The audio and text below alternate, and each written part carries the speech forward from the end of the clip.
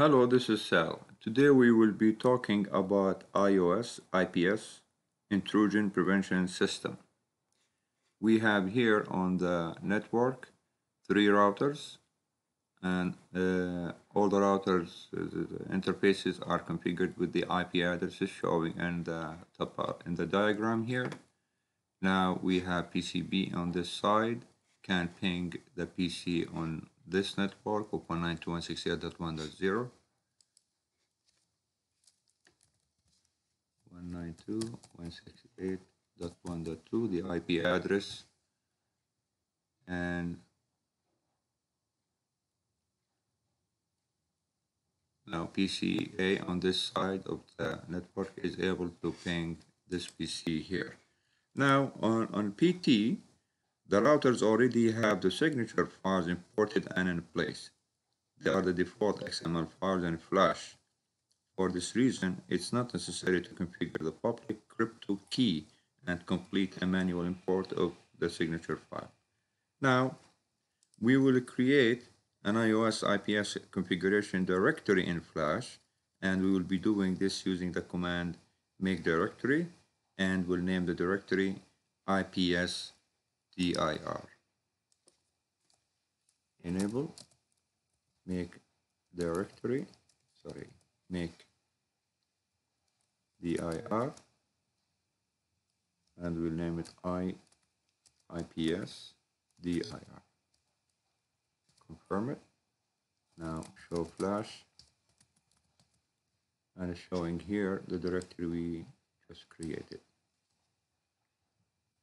Now we will configure the IPS signature storage location to be the directory we have just created. Configure terminal IPS configure location, and the location is the Flash IPS dir. Now exit here. Let's see what we did. Show Flash, and as you can see, the directory we created on Flash on router 1. Next, we will create an IPS rule using the IPS name, and we will name the IPS rule iOS IPS. Configure terminal IPS name, and we'll give it a name of iOS IPS. Now it's time to enable the logging, as the iOS IPS supports the use of syslog to send events configuration. Syslog notification is enabled by default, and if logging console is enabled, IPS syslog messages displays. Let's check syslog and enable it if it's not enabled. On router 1, IPS notify log. Now also let's enable the timestamp service if it's not enabled, but we will just do it.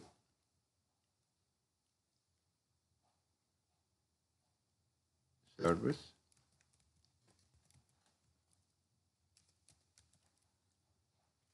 Timestamp log date time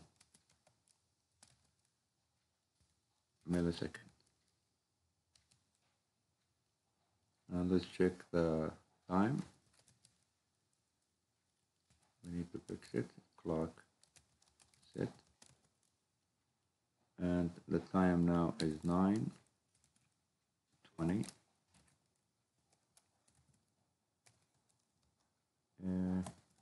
February 10th, 2019. Oh, sorry about that. February.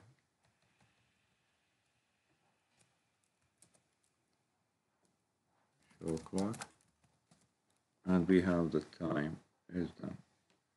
Also, we need to send the log messages to the syslog server with this command: configure terminal, logging,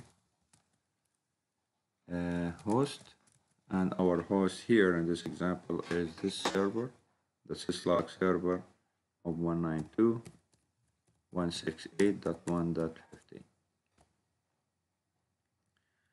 Now time to continue configure iOS IPS to use the signature category. We will retire the all signature category with the command retired true and retire the iOS IPS basic category with the retired false command. On router 1, configure terminal IPS signature category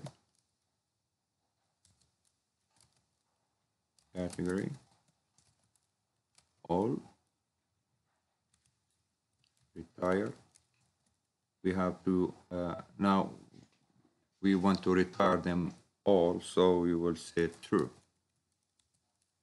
Exit category iOS IPS, and this is the basic. Retired false. Oh, sorry about that. Retired false. Exit and another exit, and we confirm here. And as you can see, we have 288 signatures, 6 out of 13 engines. Okay. Now we will apply the IPS rule to an interface with the IPS rule command in interface configuration mode. We'll apply the rule outbound on this side here on the gig 000 interface of router 1. And after we enable the IPS, some log messages will be sent to the console line indicating that the IPS engine are being initialized. As a side note, the direction in means that the IPS inspects only traffic going into the interface. Similarly, out means the IPS inspects only traffic going out of the interface. Now on router 1, interface gig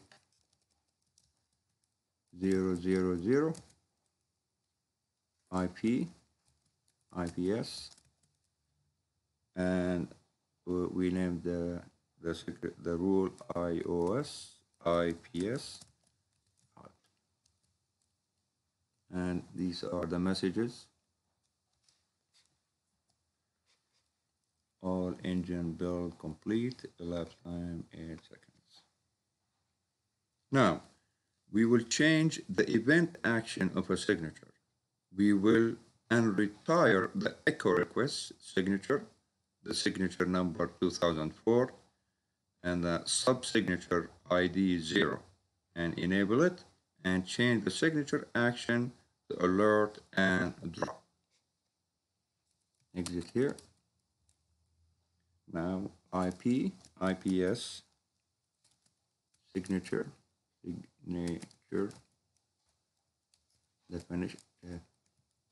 definition. Now signature, we said is 2004, and the sub ID value of 0 for the ICMP. Status,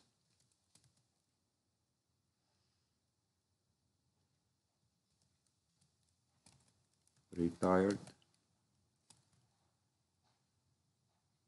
true.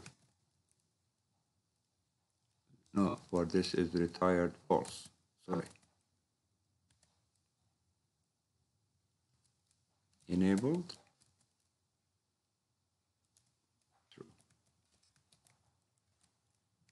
exit from here.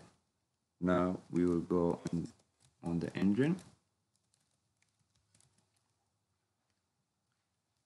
Engine event action.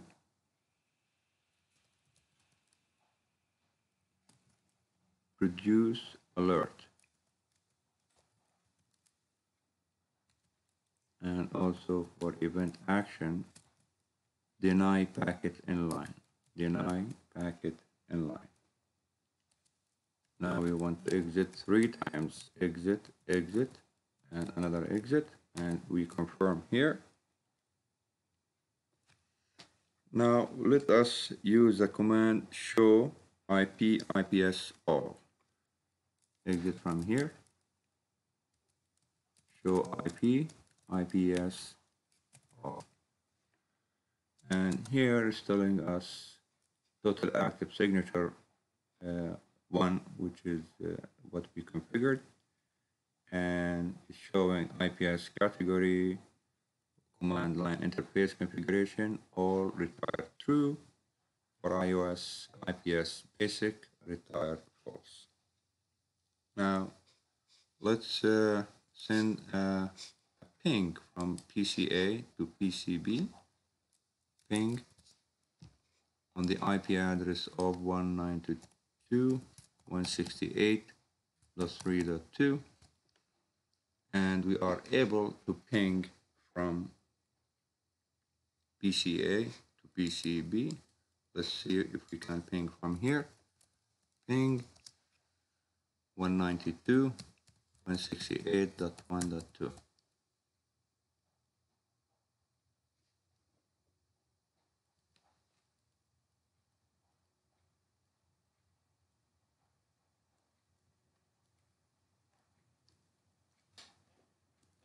Now here, let's verify that IPS is working properly by pinging PCA from PCB and the other way.